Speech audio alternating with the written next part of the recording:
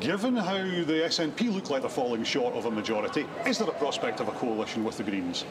Are you up for it? You really are going to have to ask the First Minister. And I will, but are you up for it if she asks you? The opposition parties don't get to decide. The government but are you gets up to for decide. it if she asks you? What we've said all along, and I'll say it again, is it would be a democratic decision for my party. It wouldn't be me and Lawrence Slater, my co-leader, who But if she asks you, if she picks up the phone, are you ready to answer it and say, yeah, we'll consider it, we'll look at it?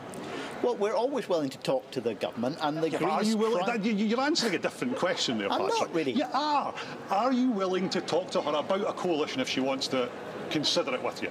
I am being absolutely honest with you, Colin. That would be a decision for our National Party Council. It wouldn't be from me. It would be completely out with the rules of our party. Would you like them to consider it for then? Me to dictate. Would you like them to consider? I wouldn't expect you to dictate. My Patrick. guess is that the Party Council would be willing to talk and to explore what the options are, but would be concerned about some of the big differences in policy. What would the SNP be willing to give ground on issues like transport, land reform, areas where we've not seen a green agenda in the broader sense, a small g green agenda or a big G green agenda being pursued by the Scottish Government? So the questions would be, yes, for us, but more to the point, would be for the government. What would they be willing to give ground on?